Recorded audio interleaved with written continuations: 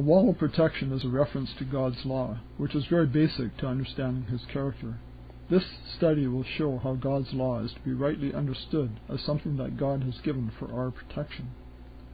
With issues such as the character of God and even the gospel itself and how it works, it is important to understand the words we are using correctly, in the sense they are used biblically.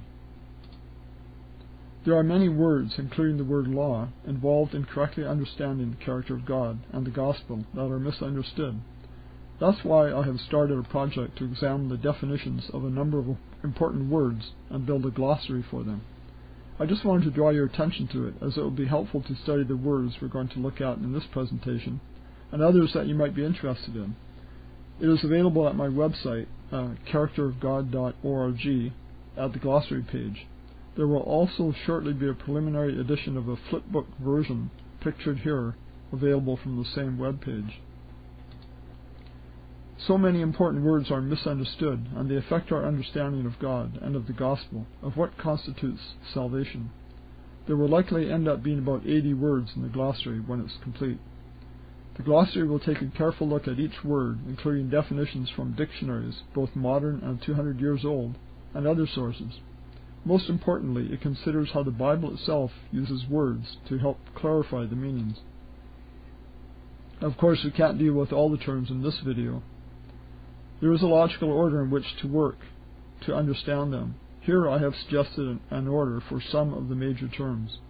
Note that this is not saying that one always leads to the other, as in one causing another.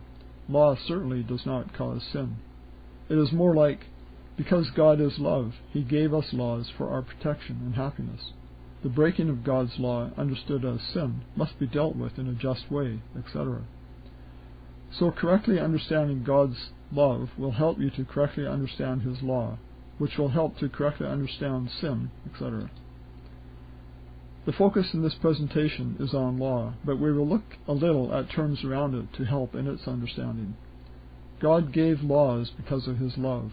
When we break laws, there are consequences, so we have to consider these other terms. So we will start with love, as love is a central attribute of God's character. It is defined in Scripture in this verse: He that loveth not knoweth not God, for God is love. That love is other-seeking, not self-seeking. Does not behave itself unseemly. Love, that is, seeketh not her own, is not easily provoked, thinketh no evil. That is speaking of charity in the King James Version. The King James Version translators used charity, especially in this chapter, to emphasize that agape is a selfless, giving love. Here it is in other versions. It does not dishonor others. It, that's love, is not self-seeking. It is not easily angered. It keeps no record of wrongs. That's the New International Version. And the New Living Translation says, or rude. It, that is love, does not demand its own way. It is not irritable, and it keeps no record of being wronged. Take note that love keeps no record of wrongs, and it keeps no record of being wronged. The omniscient God does not forget our sins. He does not forget. It means He does not remember our sins like we would say in a certain tone of voice to someone who has wronged us, I'll remember that. Meaning, of course, you will pay for that, or I'll get even with you. No, God does not do that. God forgives, but He does not have amnesia. My belief is that God is love. God is good. God is out to make others happy. So if God is love, if His love is not self-seeking, if He is out to make others happy, then wouldn't His laws be made for the good of others rather than for Himself? I have often said to the study group I'm privileged to share with, God's ultimate purpose is to make as many people as possible, as happy as possible, for as long as possible. Now let's consider God's law. If God's goal is to make us happy, if His character is love, other-seeking love, it makes sense that all of His laws would be designed according to what? Well, according to love. His character of love, other-seeking love. So I'm going to use the term design law to mean that all of God's laws are designed according to His character and regarding how things are designed to work. Here are some examples of design law. The first few have a big effect on our behavior, and the last few we have virtually no control over. So examples of design law: the law of love, that is the basic law of life for all living beings; the law of liberty, which is the principle of freedom; the law of exertion, we know that as use it or lose it; the law of sowing and reaping, there are consequences to everything; laws of health, such as nutrition, rest, etc. Laws of heredity, we can bless our offspring or we can curse them through what we do, our choices. Laws of mathematics, we know those don't change, and laws of physics, such as gravity and others. God's law could also be categorized into moral law and natural law. Couldn't the moral law of God, who is love, simply be to always treat others in the most loving way, whatever the circumstance? Isn't that what we are actually told? Jesus was asked, "Master, which is the great commandment in the law?" And he replied, "Thou shalt love the Lord thy God with all thy heart, and with all thy soul, and with all thy mind. This is the first and great commandment, and the second is like unto it. Thou shalt love thy neighbor as thyself. On these two commandments hang all the law and the prophets." On these two hang all the others. In a sense, that should be all God needs for his moral law. From the great principle that God is love, we have the two great commandments: love God and love others. On these two hang all the others. The 10 Commandments are really love God and love others in more detail. The statutes and judgments are more detail yet. Largely, they are more detail that we needed because we were not following and didn't know how to follow the simple principle of other-centered love. And in the Sermon on the Mount, we are told that all of these are not just external laws, but they extend even to the thoughts and intents of the heart.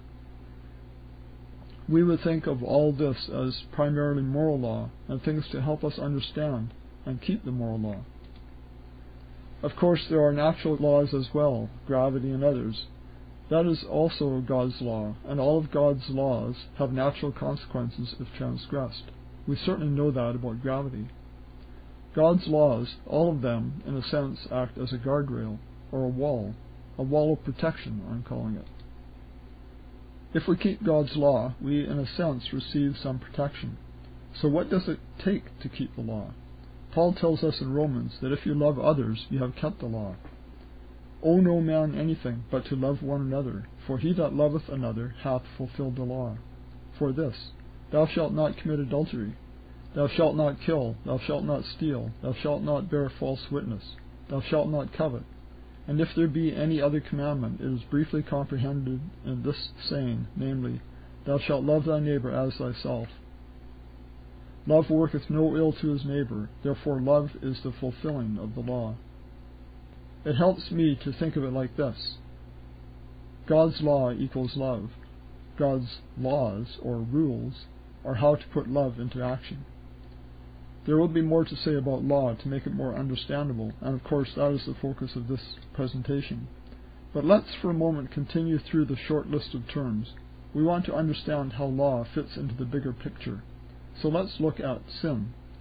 Is it wrong to steal? Of course it is. Is it wrong to not love your neighbor? Yes. It would seem that would be even more wrong, because to love your neighbor is included in the greatest commandment. If you always loved your neighbor, would you even need to be told not to steal from him? No. Is loving God and loving your neighbor an action? No. It is more of an emotion, or an attitude, or a state of mind, but it would be manifested in actions. Never mind the actions. Have you ever found it difficult to even have a loving attitude towards a person? You know, some people are just hard to love. Here is something that helps me. Are we commanded to love people who we do not like, people who rub us the wrong way, who are obnoxious towards us? Yes, we are told to love them, but that does not mean we have to like them or what they do. To love someone is to wish the best for them, to be kind to them, to do to them as we would want them to do to us. But it doesn't mean we have to like what they do or become their best friends. In fact, there is scripture advising us about choosing friends. In Psalm 1:1 it says, "Blessed is the man that walketh not in the counsel of the ungodly, nor standeth in the way of sinners, nor sitteth in the seat of the scornful. If you want to avoid sinning, it is good to avoid getting too friendly with sinners. I like this definition of sin.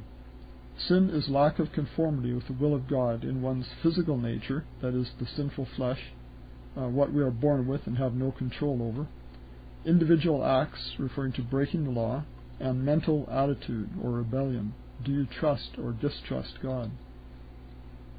Let's expand a little on those. The physical nature. The root problem is not the physical nature, as even Lucifer was physically perfect when he sinned.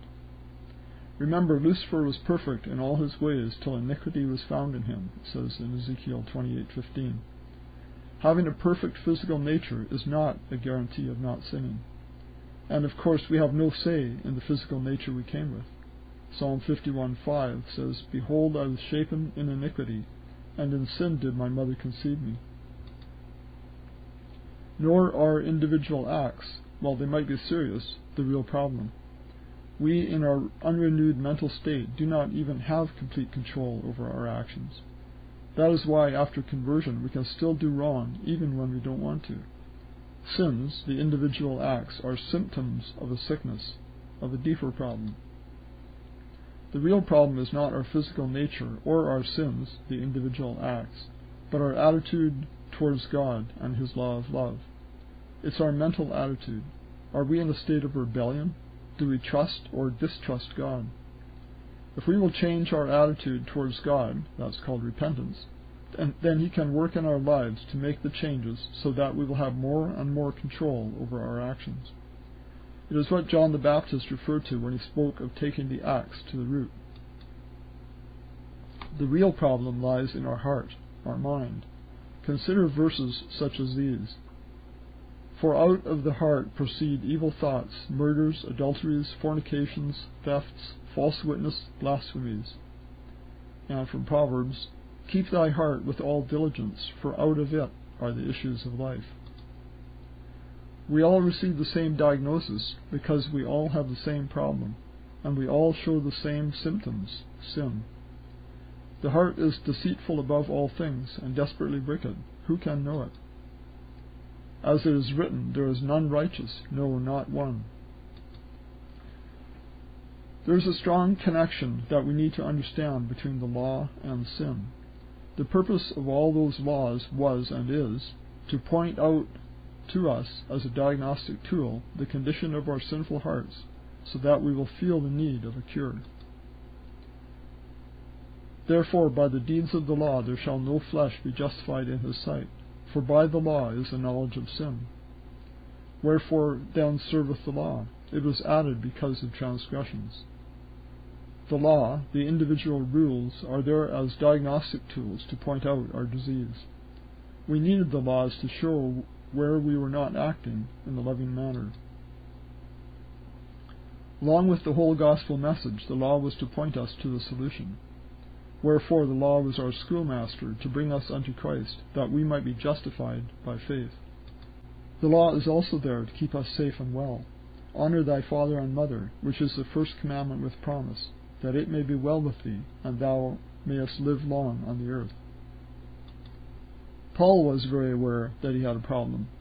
For I know that in me, that is in my flesh, dwelleth no good thing. For to will is present with me, but how to perform that which is good I find not. Paul was so aware, I think because he had come to understand the law and its claims upon him. Earlier he had been a strict legalist, as touching the law a Pharisee. Paul was given a prescription to trust in God and follow His ways. Then it was just a matter of clearing up the symptoms. Our need is to have our condition brought to our attention, to choose to go to the doctor and to trust in him or her. It can be helpful to use a medical analogy to understand the role of the law in the gospel. The gospel can be well illustrated by a medical analogy. Looking at the analogy, we present to the doctor with physical symptoms. We can choose to trust in the doctor and then receive a diagnosis of a disease. We can then accept the prescription or treatment from the doctor, and hopefully physical symptoms are then relieved. Comparing that to the law and the gospel, we also show up with symptoms of sin. We can choose to trust in the great physician, and from him receive a diagnosis, which is really the heart problem that we have. Then we can look to Yeshua, his life, his word to be cured, and from that we can have our sin symptoms relieved. So the law shows that we have committed acts of sin, which are symptoms diagnosing that we have a disease, a sinful heart. That sinful heart is, in fact, a terminal condition. When a person falls into sin, that disease, what needs to happen? Well, a treatment to hopefully cure the diseased state. And that is the right thing to do, the just thing to do, to save the patient. When a person falls into the spiritually diseased state, they need a remedy, but they usually get this, or the wrong concept of it. Let's look briefly at the next stage, justice. I am focusing on law, so don't want to get into the other aspects too much. But be aware that we tend to think of justice very much like this. Whether we bring our enemies to justice, or bring justice to our enemies, justice will be done. When did President Bush say that? Well, it was just after 9/11. He was thinking of retributive justice, the getting even kind of justice, not of restorative justice, the kind that seeks to remedy the disease, to undo the harm done, even the harm done to the perpetrator of the act. In looking for a definition of justice, we can go to Webster's 1828 dictionary. Here is Webster's first definition for justice: the virtue which consists in giving to every one what is his due, practical conformity to the laws and to principles of rectitude in the dealings of men with each other, honesty, integrity in commerce or mutual intercourse. That does not sound much like retributive justice. Even a modern dictionary lists what most people associate with justice as only definition number 5. Here it says, the administering of deserved punishment or reward. Somehow in Christianity we have a very specific and limited view of justice, much more so even than society in general. We think, you do the crime, you do the time. The penalty must be paid. Someone has to pay the price, or justice is not satisfied. We should consider what the purpose of justice is. Biblically, justice is doing the right thing, which for God is to restore to a right state, to heal and to save. It can be thought of as to set us right in our relationship with Him. We use justification in the same way today. Justification is to bring something in line with the standard. Justification can also be understood and defined as to set things right. We use the term that way today. Think of print on a page and how it can be justified or lined up to the margins of the page. This paragraph I'm reading is not justified. Justification is to bring something in line with the standard. In the case of the paragraph from the previous slide, here the lines of print are justified, or we could even say made right. They are lined up with a standard, the right edge of the page. If you look at all 28 occurrences of the word justice in the King James Version Old Testament, you will not find even one of those verses that says God administers retributive punishment. This is not meant for you to read here. It's just an image of my webpage listing all 28 uses of the word justice. It is linked to from the glossary page at characterofgod.org. Biblical justice is so misunderstood because of our preconceived ideas. For example, we read, eye for eye, tooth for tooth, hand for hand, foot for foot. We assume this is God's requirement for justice. But it was not a prescription for justice, but more of a limit on the human application of it, a limit on retributive justice or revenge. Even worldly wise men understood that retributive justice or revenge only perpetuates the problem. An eye for an eye makes the whole world blind. That retributive violence is not a good principle to live by is witnessed by the notorious feud of the Hatfields and McCoys in the 1800s in Kentucky and West Virginia. Dozens of people on both sides were killed over nearly 30 years. It was not just the occasional death that was so bad, but the constant threats and tension for no other reason than out-of-control revenge. Jesus taught us about revenge and justice. He said, but I say unto you, that ye resist not evil, But whosoever shall smite thee on thy right cheek, turn to him the other also. Sometimes there just seems to be a tension between what we read in the Old Testament and the New Testament.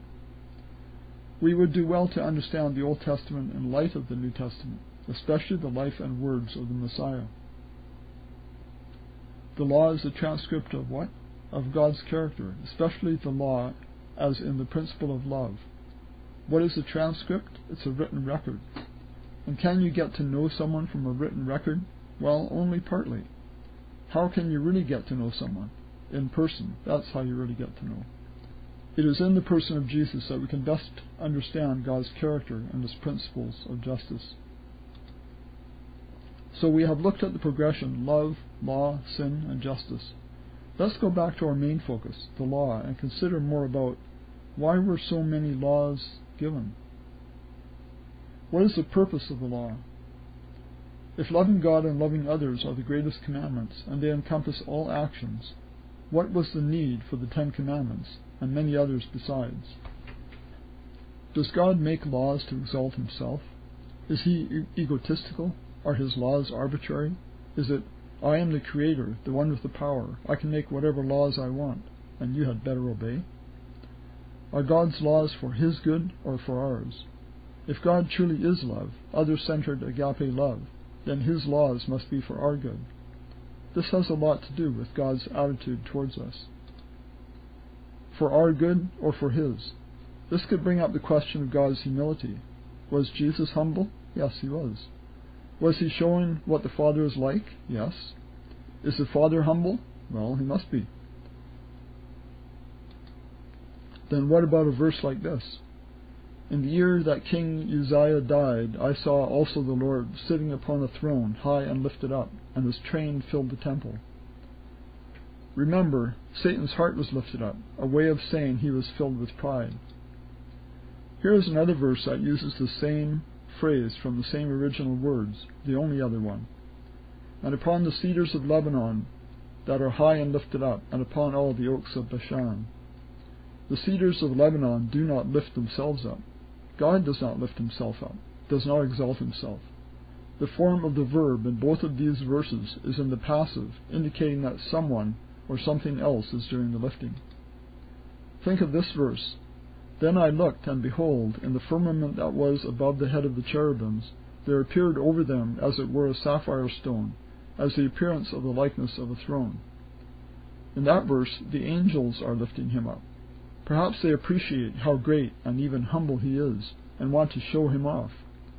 He is not self-aggrandizing, He is self-sacrificing. God is not lifting Himself, it's the cherubim that are lifting Him on His throne. He lets others lift Him up. Does that ring a bell with anyone? In John 12 it says, And I, if I be lifted up from the earth, will draw all men unto me. And this, of course, was Jesus referring to being lifted up on the cross. So we have looked at love, law, sin, and justice, and how they are related to each other. Let's look more carefully at God's law. God's law is for our good, for our protection, to show us how to treat others, to make us know where we are going wrong, to point out sin. How does it function? Remember, we mentioned the term design law. That is better understood when compared to how some might conceive of God's law as being arbitrary. I used a word there that we should be clear on the meaning of, arbitrary. We need to talk about that for a minute. The dictionary defines it as subject to individual will or judgment without restriction, contingent solely upon one's discretion. An example of an arbitrary law would be a speed limit. Someone just decided that a curve in the road should be 70 kilometers an hour and not 60 or 80. Some cars will go around it faster than 90 with no problem. There is no natural consequence that will happen whenever someone goes slightly faster than 70. And since there may not be a natural consequence, for the law to have any power over us, a penalty is imposed. If you usually don't get a ticket for speeding, it is not because there is no imposed penalty. It is just lack of enforcement capability. Natural law says that when the centrifugal force exceeds a coefficient of friction between the tires on the road, the car will slide. It will happen at different speeds depending on tire and road conditions, but whenever the physics reach a certain point, the result will occur. God's laws are design laws, natural laws, consequential laws, sowing and reaping. They are always for us, not for Him. Most people think of God's law as having imposed punishments, but God's law is neither arbitrary nor imposed. Scripture tells us that His laws are for our good, and that the consequences for disobedience are consequential. Here are some examples showing that the consequences of sin come from the sin itself. His mischief shall return upon his own head, and his violent dealing shall come down upon his own pate. Evil shall slay the wicked, and they that hate the righteous shall be desolate. Thine own wickedness shall correct thee, and thy backslidings shall reprove thee. And more examples. For the wages of sin is death. Whatsoever a man soweth, that shall he also reap. Then when lust hath conceived, it bringeth forth sin, and sin, when it is finished, bringeth forth death. And I have a web page with many more examples like that. Here is an illustration showing how God's laws work within two different models of the gospel. On the traditional legal model side, because God is sovereign and regards Himself as a lawgiver, He gave laws for us to obey. Those laws are arbitrary. They are what God felt like including the day He made His list. The laws are imposed upon us as requirements to be obeyed, and that can be kind of like trying to fit a round peg into a square hole. God's role in this model is dictator. He dictates the rules. On the biblical healing model side, because God is love and regards us with other-centered love, He gave laws for our protection. Those laws are natural. They relate to particular risks that man needs protection from. The laws are put around us as a hedge of protection. God's role in this model is protector. He protects and provides. Those model titles may sound a little biased, but I use them to make a point. The legal model, also known among theologians as the penal model or the forensic model, is based on tradition. The healing model, I believe, is based on the Bible, or I wouldn't be sharing it. There is a profound difference. Let's picture how the law protects in the healing model. God has laws for our good, our protection, essentially as a wall around us. The problem is that we keep doing this. We keep breaking down the wall of protection, trying to escape His laws to go after the temptations that are out there. But then Satan can get access to us through the weak area in our protection, the breach in the wall. We might go even further and in a state of rebellion cast off God and step outside of the wall of protection. Then we are totally unprotected and Satan can get direct access to us, and you don't want that to happen. It may be an illness or any number of problems, but in too many cases people will blame God, not realizing what is really happening. They are thinking, why is God doing this to me? What they need to do is to turn to God in faith and trust Him and ask for His help. Then He will send the protection they need. If they will stay within the bounds of His laws of protection, they will again be safe. What is the consequence of not staying within God's law, that wall of protection? We become subject to attacks of the devil, physical harm and illness, reprisals of others, long-term consequences. It could be smoking, which increases the risk of cancer. So that is how the law protects us. The law is there to keep us safe, and when we step outside of its protection, to make us aware of what we have done. Now, another illustration. Imagine you have a family with young children. You believe your child will obey if you impress on him the seriousness of your warning to never play with the pesticides stored in the garage. You tell him if he does, he will get a good spanking. You may have to imagine this was a generation ago. One day your child gets into the forbidden products, even ingesting some and becoming violently ill. You rush your child to the hospital, where after considerable medical effort, he is saved from death, barely. Are you now required, in order to satisfy justice, and because you had said you would, to spank your child? No. The warning was for their benefit, to protect them. The sin paid its own price, the child suffering and almost dying. Your job is to love that child and do all you can towards a complete recovery. God warns us against what is dangerous, what will hurt us. When we disobey, we suffer the consequences of our actions. God then does all He can to rescue and restore us.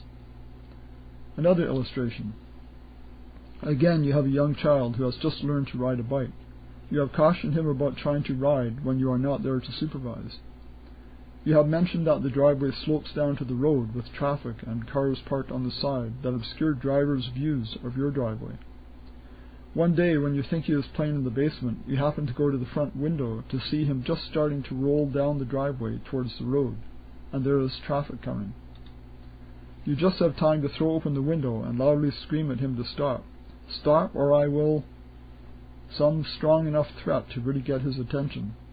The neighbor next door, who can't see what is happening but can hear your loud threats, might think you're an abusive parent, but you're entirely willing to risk that, because this is a life or death situation. I think maybe God gave us families to help us learn some lessons about Him. The point is this: there were times when God had to turn up the volume, to send a warning, to get through to people who were hard of hearing, more like hard of understanding. It seems that the term often used for them, the children of Israel, was for good reason. God was like a parent having to deal with some very unruly children. Which leads to something else that is important to share. I would like to look at something that is very important in understanding God's law, and why there is such a range in understanding it. Dr. Lawrence Kohlberg was an American psychologist who developed what is now known as the Kohlberg scale of moral development. Here's a brief description of the 7 levels adapted from his research. Number 1, level 1, is reward and punishment. An action is wrong if we are punished for it. We think of young children who are at the starting point in learning. It's the slave mentality, do what you are told. It does not require much thinking. It is describing Israel after coming out of Egypt. Level 2, marketplace exchange. It's the let's make a deal mentality, the prosperity gospel, an eye for an eye. This is the level of retributive justice. It's Israel at Mount Sinai saying, all that the Lord hath spoken we will do. So they were promising to act morally in exchange for God's protection and supply of their needs. Level 3, social conformity. Here, right and wrong is determined by community consensus. Everyone else is doing it. There's little reasoning required. It's the herd mentality. It's ancient Israel demanding a king, like other nations. Israel is thinking it is right to have a king because everyone else has one. Level 4, law and order. Here, right and wrong is determined by rules. It is right to punish wrong and reward good actions. We need to memorize rules, but there's no need to know why. It was the people in Israel in Christ's day saying, we have a law. The Pharisees were very big on the letter of the law. Level 5, love for others. Right is doing what is best for others. Circumstances, not rules, determine what is right. It's the Good Samaritan who ignored rules to help one in need. Parents praise or threaten discipline to a child depending on the situation. Parents are doing their best to protect, heal, and promote the welfare of their children. Level 6 is principle-based living. Right and wrong is determined by principles on which life is based. It recognizes that laws can make marijuana legal, but they can't make it safe. It is choosing to do right based on principle. God says what is right because of design, not just because He said so. And level 7 is a friend of God. This is someone who understands that something is right because that's how God designed it, not just because He said so. It's someone who understands God's design and purposes for life and cooperates with them. John 15:15 says, henceforth I call you not servants, for the servant knoweth not what his Lord doeth, but I have called you friends. We need to understand God's law and how it is designed. God is not meaning to treat us like unthinking slaves or animals. This is not trying so much to say anyone is not morally developed, but to point out that people can be at different levels, and it is growing in our understanding of Scripture that will help us to develop morally, especially in how we view God's law.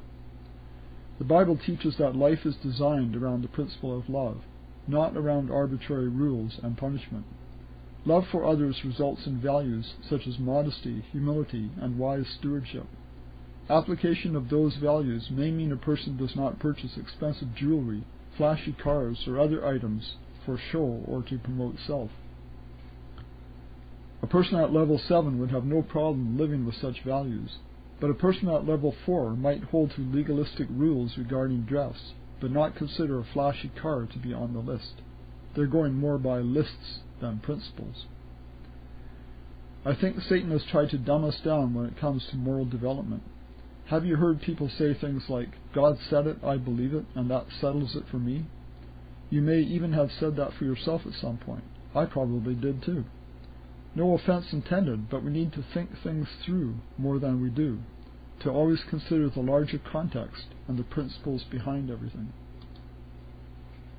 God wants more than level 4, because I said so, blind obedience. He says, Come now, and let us reason together, saith the Lord. Though your sins be as scarlet, they shall be as white as snow. Though they be red like crimson, they shall be as wool.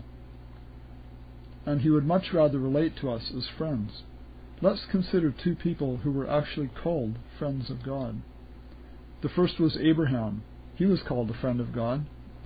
And the scripture was fulfilled, which saith, Abraham believed God, and it was imputed unto him for righteousness, and he was called the friend of God. Remember, just before the destruction of Sodom, Abraham was pleading with God to save it. Abraham actually said to God, That, referring to the destruction of Sodom, be far from thee. Shall not the judge of all the earth do right? It's like Abraham was saying, Shouldn't you, God, do the right thing? And he went on to bargain with God. Unfortunately, God could not save Sodom, as there were so few that wanted his protection. The point here is that Abraham, as a friend of God, could relate to him in that way. Another example is that of Moses, of whom we are told, And the Lord spake unto Moses face to face, as a man speaketh unto his friend. There was an interesting incident where God was testing Moses' faith. The people of Israel were being particularly stiff-necked, and God, speaking to Moses, said of them, Now therefore let me alone, that my wrath may wax hot against them, and that I may consume them, and I will make of thee a great nation. Moses' reply was, Lord, why doth thy wrath wax hot against thy people, which thou hast brought forth out of the land of Egypt with great power, and with a mighty hand? Wherefore should the Egyptians speak and say, For mischief did he bring them out, to slay them in the mountains, and to consume them from the face of the earth? Turn from thy fierce wrath, and repent of this evil against thy people. Was this a rebellious reply? Or was Moses being a friend, trying to look out for the honor of his friend? So Abraham and Moses are two examples who were called friends of God, who I believe were at a high level of moral development. They knew God well enough that he was willing to reveal things to them, and even to consider their responses.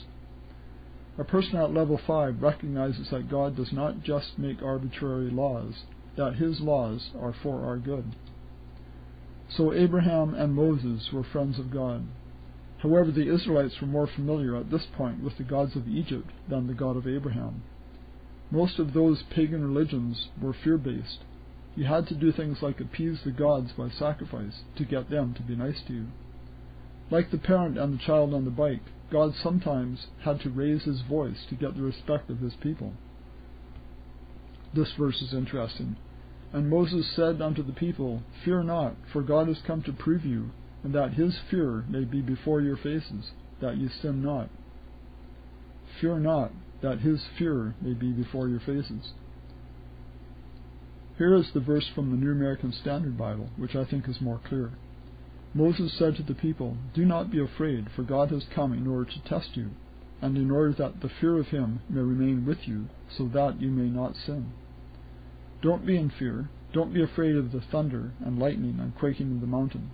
That is just to get your attention, so you will learn to fear, as in respect, God, and not sin. Fear, meaning respect, is used in other places, and cannot mean to be afraid, to be scared of God.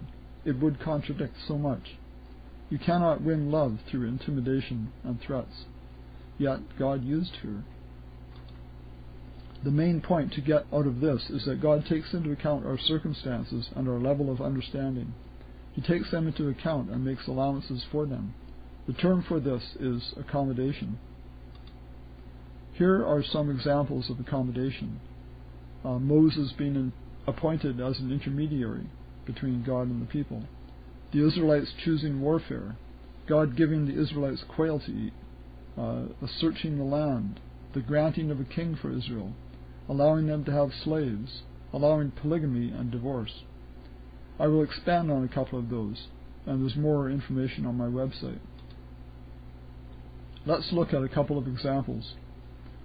And the Lord said unto Moses, Lo, I come unto thee in a thick cloud, that the people may hear when I speak with thee, and believe thee forever. And Moses told the words of the people unto the Lord. It is saying that God wanted the people to hear him when he spoke. Then in chapter 20, God spoke the 10 Commandments, and the people were very afraid. Their response was, They said unto Moses, Speak thou with us, and we will hear, but let not God speak with us, lest we die. God's response was, The Lord said unto Moses, Thus thou shalt say unto the children of Israel, Ye have seen that I have talked with you from heaven. From that point on, God gave all the instructions up to chapter 24 to Moses, and then in chapter 24, and Moses came and told the people all the words of the Lord. So God was here making an accommodation by speaking to Moses and having Moses act as an intermediary between himself and the people to relay God's instructions to them. And here is likely the most obvious example, the granting of a king for Israel. Then all the elders of Israel gathered themselves together, and came to Samuel unto Ramah, and said unto him, Behold, thou art old, and thy sons walk not in thy ways. Now make us a king to judge us, like all the nations. Samuel must have recognized there was a problem with the request, as he brought it right to God. And the Lord said unto Samuel, Hearken unto the voice of the people in all that they say unto thee. For they have not rejected thee, but they have rejected me, that I should not reign over them. Now therefore hearken unto their voice. Howbeit yet protest solemnly unto them, and show them the manner of the king that shall reign over them. God said to grant them their request, which was an accommodation, even though it was not the best for them. And he told Samuel to explain to them why it was not a good idea, which Samuel did. And Samuel told all the words of the Lord unto the people that asked of him a king. And he said, This will be the manner of the king that shall reign over you. He will take your sons for his army, your daughters for his kitchen, your fields and vineyards for his servants, 1/10 of your seed and your sheep. Even after having the dangers of an earthly monarchy explained to them, they still insisted on having a king, and replied, Nay, but we will have a king over us. And Samuel heard all the words of the people, and he rehearsed them in the ears of the Lord. And the Lord said unto Samuel, Hearken unto their voice, and make them a king. The people did not entirely reject God. They just rejected God's role of reigning over them and directing their affairs by the prophets. So God granted them their wish. Is this God requiring strict obedience to the letter of the law, or is he accommodating somewhat? So are God's requirements being altered in some of these examples? We think sometimes of this verse from Daniel being like God's laws. Now, O king, establish a decree and sign the writing, that it be not changed, according to the law of the Medes and Persians, which altereth not. Is the law of God following the example of the Medes and Persians, or is it the other way around? We would naturally say the other way, because God's law came first. But is it always true that God's law can't be altered? As far as the principles, God is love. Love God, love others, his moral law, design or natural law. Can those be altered? No, the principles are unchangeable, so no, they can't. But in application, rules to govern behavior in various circumstances, yes. God added lots of laws as he saw we needed them. He altered his requirements. The examples of accommodation I gave earlier, and there are many of them. One example is Hebrews 7:12, the law regarding eligibility for the priesthood. For the priesthood being changed, there was made of necessity a change also of the law. God will always do the most loving thing where earthly governments, like the Medes and the Persians, might not, probably because of pride. By now you may be thinking about this presentation. That's different. You may have long understood that God is sovereign, and he made the laws he wanted, and every transgression of those laws must be paid by someone to satisfy justice, whoever that is, so that God can then forgive. Now you see this study suggesting that God's laws function not as imposed laws, but as a wall of protection, not from God himself, but from the built-in natural consequences of sin, and that the law's main purpose is to identify our sinful symptoms so we can know our sick condition and seek the remedy God freely offers. Perhaps you have understood somewhere in between. However, most of modern Christianity believes much differently than the early church and what the Bible teaches. How and when did this change in thinking happen? How did we get into such a misunderstanding about God's law? Paul recognized the danger in his time. I marvel that ye, talking to the Galatians, are so soon removed from him that called you into the grace of Christ unto another gospel. After seeing the apostasy in Galatia, he feared the same could happen to the Ephesians. For I know this, that after my departing shall grievous wolves enter in among you, that is, the Ephesians, not sparing the flock. But beyond Paul's day, were there major changes and deceptions involved in understanding the law of God and even the gospel itself early in church history? You are no doubt familiar with this verse from Daniel 7. And he shall speak great words against the Most High, and shall wear out the saints of the Most High, and think to change times and laws. We understand this verse to be a reference to a change made early in church history to God's laws, specifically to some of the Ten Commandments.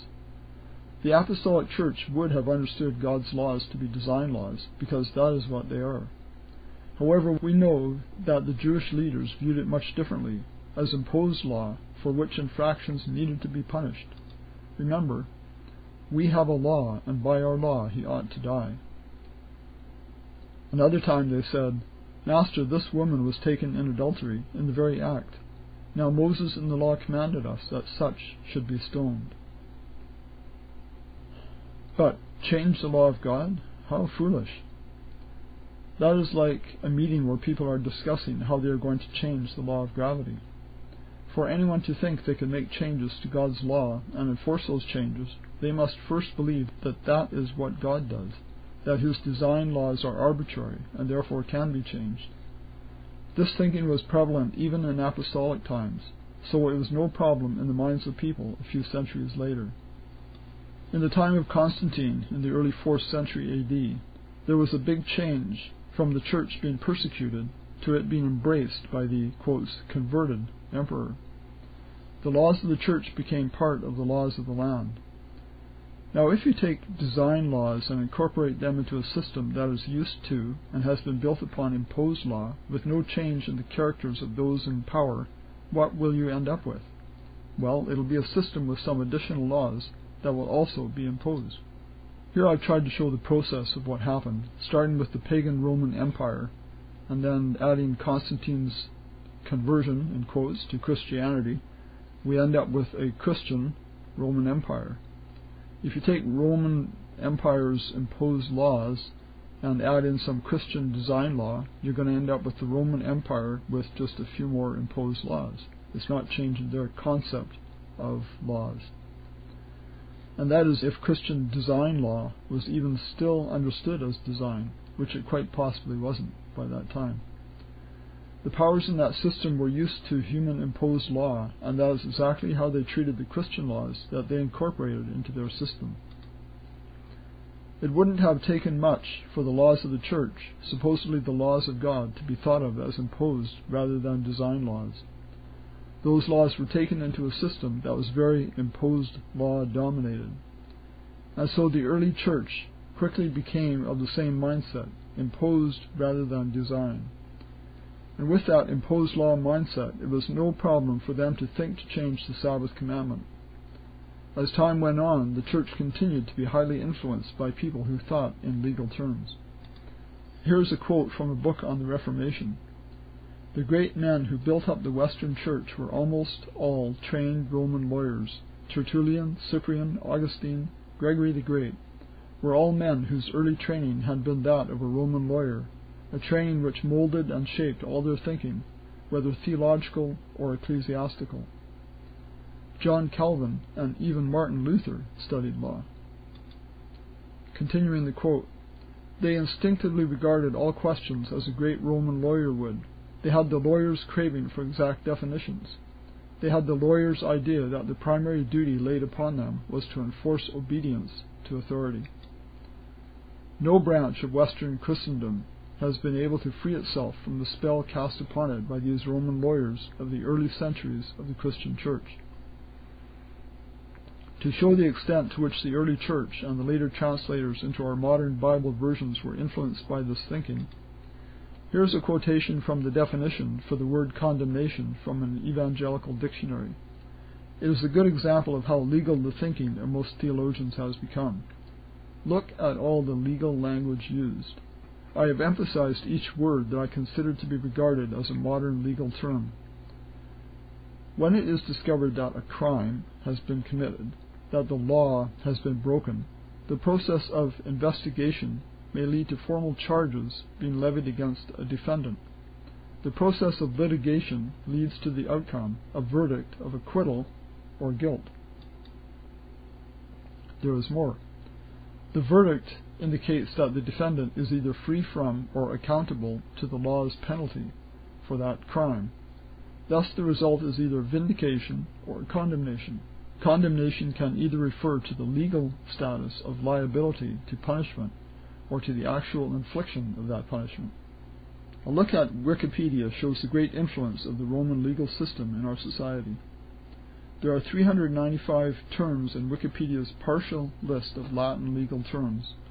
A few commonly used in modern English are affidavit, corpus juris, fiat, habeas corpus, pro bono, subpoena, and there are many more, hundreds of them. So by the time the King James Version and then many other English versions were translated, this legal thinking was well entrenched and is reflected in the various versions. Over the last few hundred years, many word meanings have undergone changes that have caused further confusion. To help sort some of this out, in the Character of God and the Gospel Glossary, reference is often made to Webster's 1828 dictionary. Here is a good example of a word that has changed meaning. Atonement had the original meaning of to be in a state of oneness, at one meant. In theology it later came to mean payment for sin. Graham Maxwell was the son of Arthur Maxwell, the author of the well-known Uncle Arthur's Bedtime Stories for Children. Graham well understood this use of atonement and the change in meaning. Graham had started studying Greek at age 17 and went on to study Hebrew, Aramaic, and Latin. Now I'm just going to include in here a brief 2-minute sound clip of him speaking about atonement. What does atonement mean? Now, commonly in the last century or two or three, it has come to mean making amends, paying a penalty to meet legal demands that adjustment in legal standing may be justly accomplished. That is not the original meaning of the term. And it is definitely not the meaning of the biblical word. The biblical word in Greek is katalage. There's no hint of making amends there. It's reconciliation. All the dictionaries agree that this word, atonement, is a made-up word. At one meant. Now that seems almost too cute to be true, but that's the way it started. But it was based on a verb, to one. Two people are fighting and you're sent out to one them, not win them, to one them, O-N-E. And then when you had succeeded in winning people, then hopefully they would remain in a state of oneness. And the state of being at one, in harmony, is atonement. Now, if you want to read the history of the word, there's only one dictionary that really does it, and that's the multi-volume Oxford English Dictionary. And if you look in there for the history of the word, it's very colorful. It shows how for a long time it was used in its original sense of being at one, reconciling people to harmony. Friendship is often mentioned, unity, and so on. Now, later on, somehow, it was changed to mean making amends, paying penalty. And that's the way it's commonly used now. But that is not the original word, and that is not the meaning of the Greek. That's the way a word can develop. In summary, we need to understand the difference between imposed and design law. We need to always think of what law lens we are looking through. Is it the imposed law lens? The God of justice made the rules, and he enforces them, and every infraction must be paid for with blood. Or is it the design law lens? The God of love designed all his laws for our benefit and protection. When we transgress them, he does all he can to heal us of any hurt the sin has caused, and to restore us to a trusting relationship with him.